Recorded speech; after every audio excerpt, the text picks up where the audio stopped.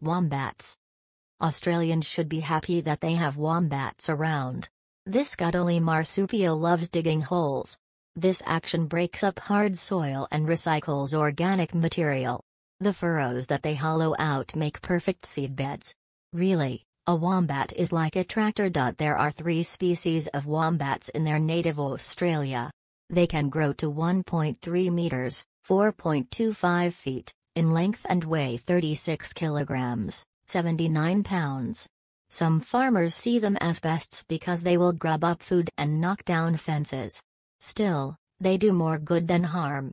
In general, the soil in Australia is poor, there are few nutrients, and the land is not very productive.